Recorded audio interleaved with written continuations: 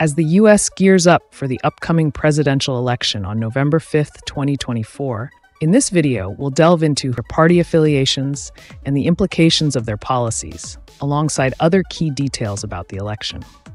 When is the U.S. presidential election?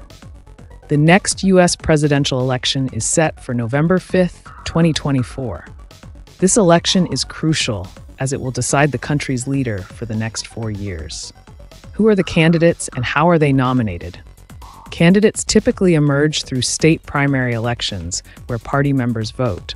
Major parties like the Democrats and Republicans hold conventions to officially nominate their candidates, finalizing their choice for president and vice president. What do Democrats and Republicans stand for? Democrats generally support progressive policies focusing on social equality, environmental protection, and expanded healthcare access. Republicans, on the other hand, advocate for limited government, lower taxes, and protecting individual freedoms.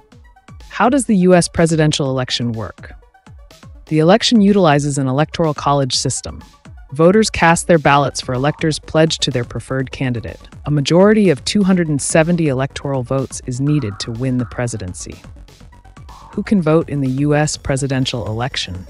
All U.S. citizens who are at least 18 years old can vote, assuming they have registered according to their state's requirements.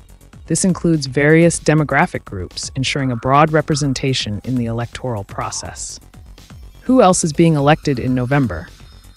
In addition to the presidential election, voters will elect members of Congress, including all 435 House seats and 1/3 of the Senate, along with various state governors and local officials.